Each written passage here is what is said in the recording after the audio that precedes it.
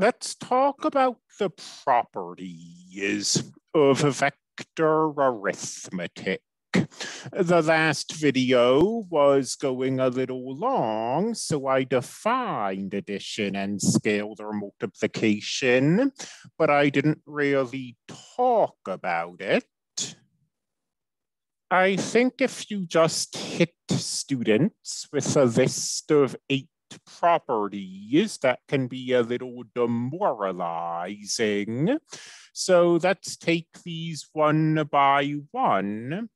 And let's also start by stating the take-home message of this video. The take-home message of this video is that vector addition and scalar multiplication act the way that addition and multiplication should act. All of these properties that I'm about to state will be familiar because they're properties that real addition and real multiplication have.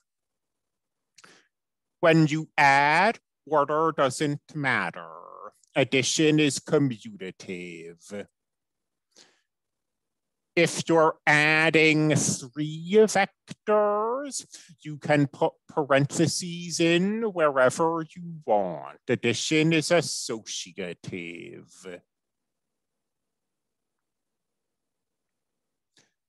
Adding 0 doesn't change a vector. This one requires a little comment. Notice up here that 0 is the vector whose entries are all 0. So a vector plus the 0 vector is still the original vector.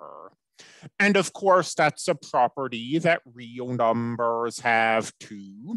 Real numbers plus 0 are still the original real number.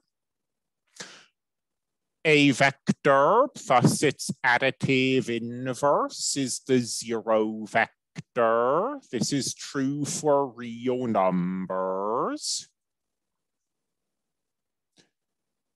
Multiplication distributes over addition. This is true for real numbers.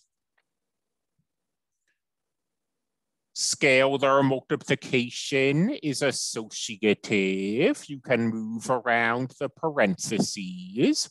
That is true for real numbers.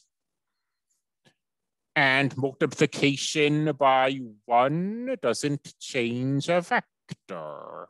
That's true of real numbers.